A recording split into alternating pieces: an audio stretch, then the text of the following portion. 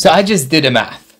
$350 half an hour is $700 1 hour. $700 1 hour, assuming you work 8 hours a day, is about $1.5 mind-blowing million a year. Divide that into 12 months, that is about $125,000 a month. That is ridiculous. When I got here, I only had $200 in my pocket. I had no clue that in this country, the opportunity is so great that people can make a lot of money. Well, let's do a little bit of correction. Do I make $125,000 a month? Nope, not yet. Not yet, but I'm getting there. Because I don't have consistent $350 coming in every half an hour just yet. Again, it's the mindset. And how much of that $350 actually I kept it in my pocket? Stay tuned, I'll let you know. I'll let you know what it takes to make $350 in half an hour and how much of it are you able to keep it in your pocket. All right, let's get started. If you like a content like this, like, share, and subscribe. And this is the video where I teach about simply leveraging your existing networks, and I'll let you know what led to it. So if you think about it, look at the biggest companies out there. Look at the Amazons, right? What do? They connect people one to another and make their money. And they make more money than producing than those people that sell actually on the platform. Look at any other hubs, right? Look at Uber. That connects drivers with the customers, makes a little bit of percentage from the connection, doesn't drive, doesn't maintain vehicles, and etc., but still makes more than a single or all of those drivers that work for Uber combined.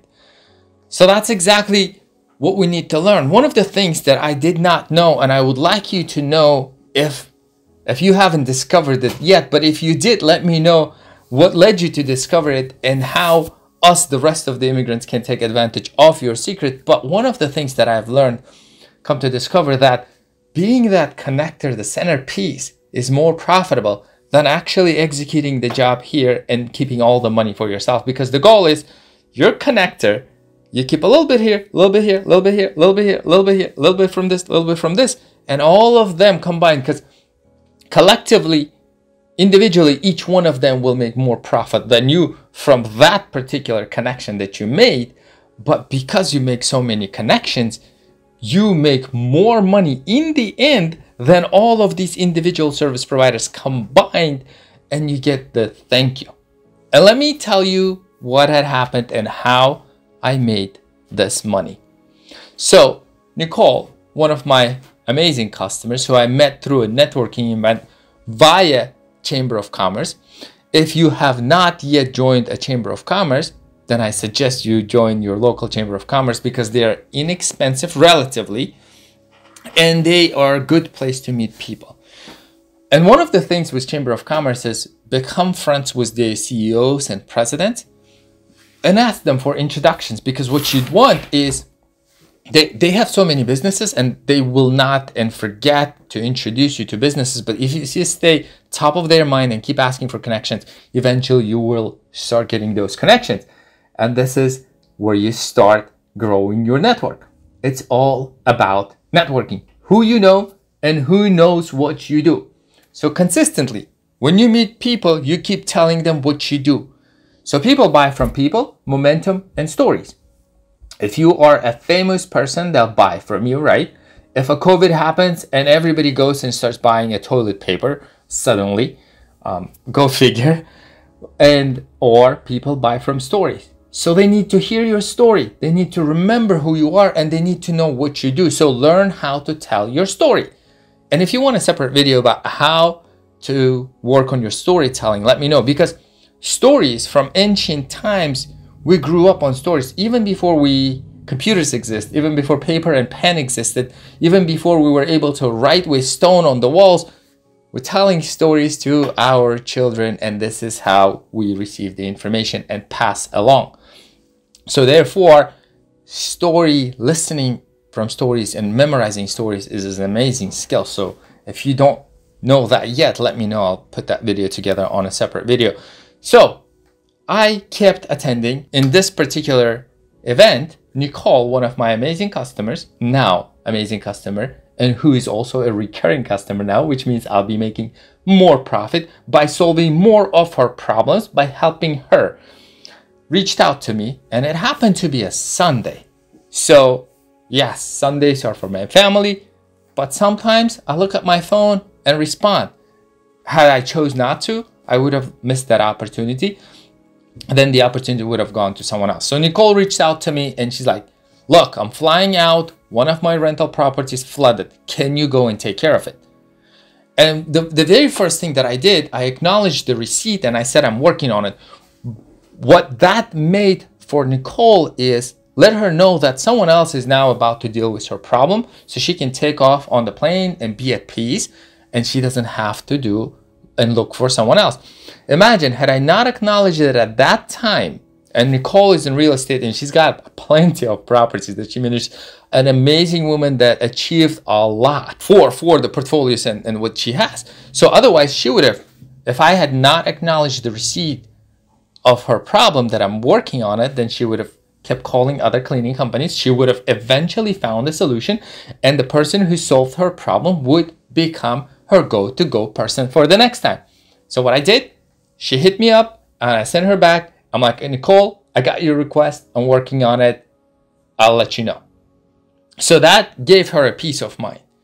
And check out, the connection itself come from the networking event, from me telling stories about what I do and listening to other people what they do.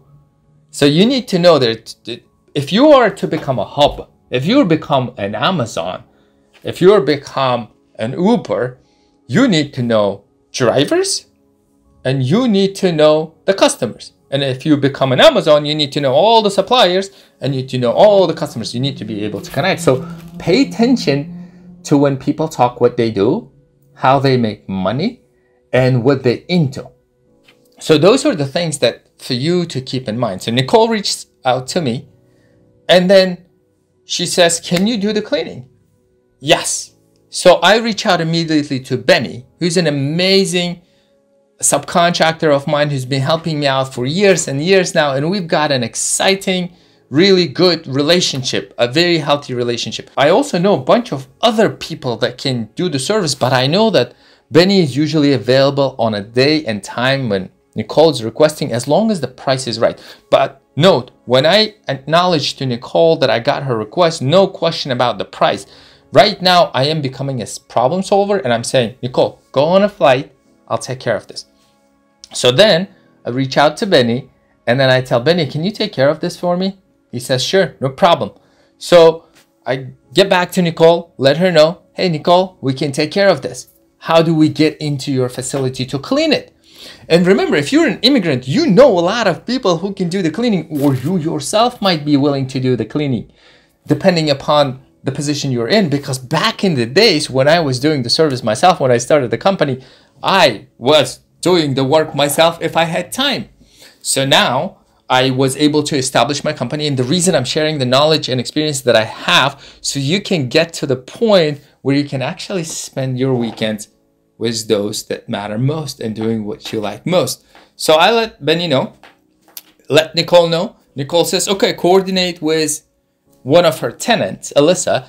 And I say, okay, no problem, give me her number. And then I do the coordination. Some of us could say, no, go there, do the work. No, you wanna be as accommodating to your customer as you can.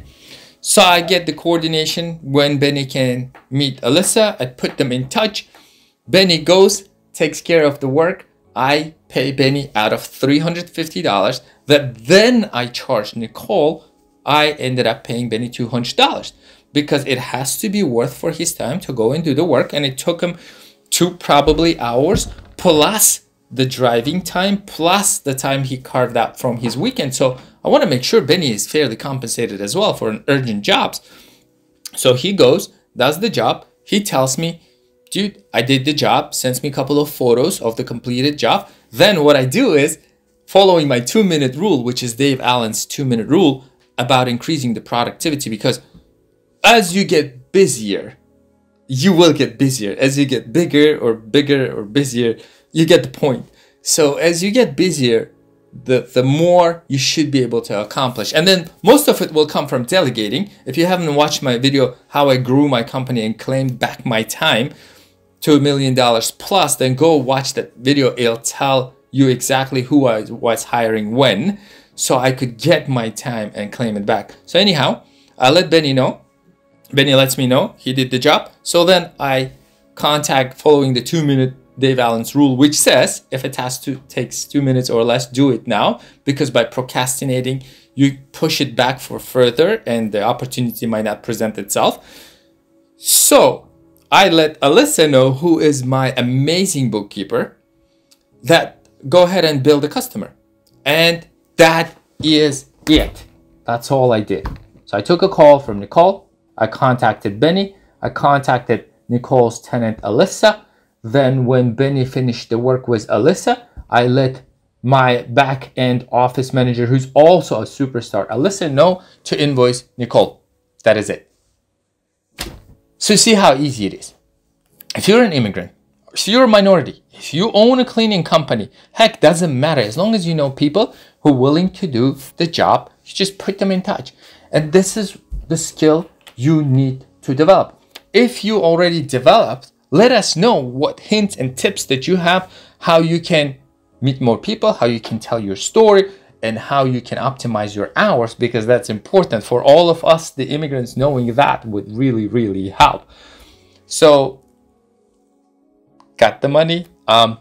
Before, had I done the work myself, I would have gotten the $350 myself. But in this case, I decided to pay, so everybody's fairly compensated. Then I also invited Nicole out kindly for a lunch, so I get to know more about her challenges. And whenever you're sitting face to face with a customer, you get to find out more their challenges, so you can figure out how to solve the challenges. Also, at the same time, you're interviewing the client, so don't let it's not only one way. Client not only interviewing you, you're interviewing the client, because there could be someone in your network that you might be able to put in touch with this customer and help this customer advance, make more money, make their life easier. It doesn't matter. Solve their problems. The more problems you solve for a customer, the more loyal they'll be, and the more they will spread the word, which in the end will come back to you, because you are the hub, you are the problem solver. And by being an immigrant, you know so many people. So don't let that go. Well, there you go. There you have it. $200 to Benny, $150 to me. I could have charged more, but I decided to stay at a reasonable price. Cleaning is an amazing business. If you have not watched my video, how to go and get the cleaning company started from scratch, then go watch it. I can't wait to see you there. Thanks. Bye-bye.